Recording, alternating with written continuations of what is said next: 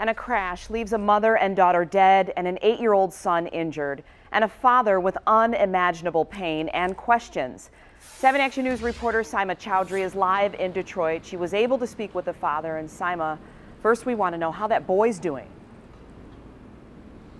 Well, police say the boy is still listed in critical condition, and we spoke with his father, Denny Paget.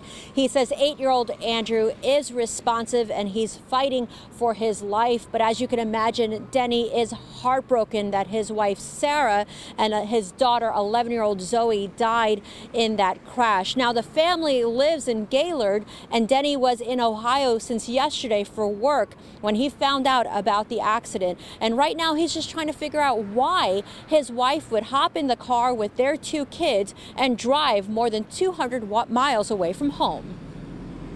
She was the love of my life. Denny Paget is heartbroken to learn his wife Sarah and their 11-year-old daughter Zoe were killed in this crash on Chene Street and East Grand Boulevard Thursday morning.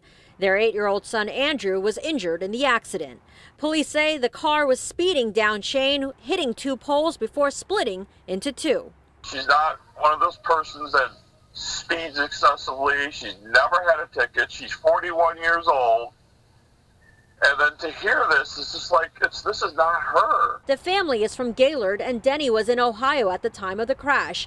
He said when he could not get a hold of Sarah, he tried to track down her car, and that's when he learned of her last location. Detroit? What is she doing in Detroit? I live 250 miles north of there. There are many questions surrounding the crash. Denny says his wife was acting a little strange last night, but he didn't think anything of it. I'll see you when you get home.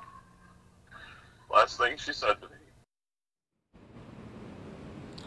Denny and Detroit police are now trying to figure out exactly what happened this morning. Denny tells us that Sarah was using a different cold medicine these past few days and her behavior was a little bit different, but he doesn't know if that's the reason why she got behind the wheel and drove this far.